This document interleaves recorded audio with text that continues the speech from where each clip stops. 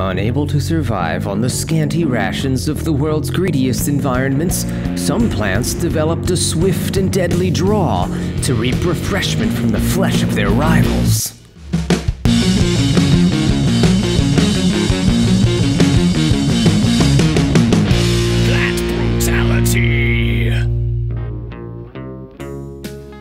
On a barren wasteland where nutrients have been swept away by winds and water, like so many tumbleweeds, a plant-like ghost town somehow clings to life. Here, the hardiest settlers are those willing to confront and consume the hardiest adversary.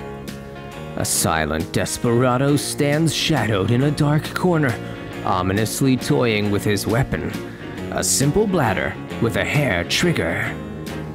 This bladderwort prepares to strike, cocking his bladder by unloading it, creating negative pressure inside.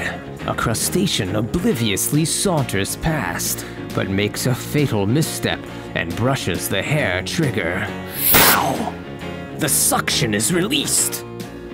With an acceleration force over 2,000 Gs, there is no escape from his deadly draw, and this hapless drifter is pushing daisies in milliseconds.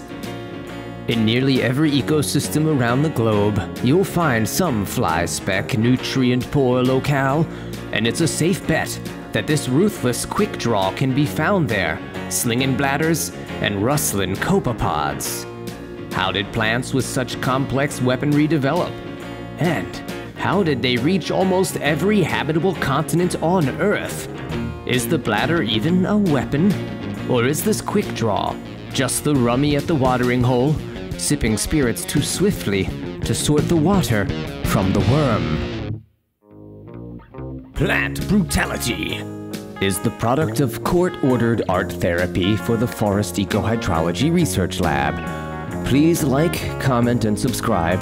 Thanks for watching.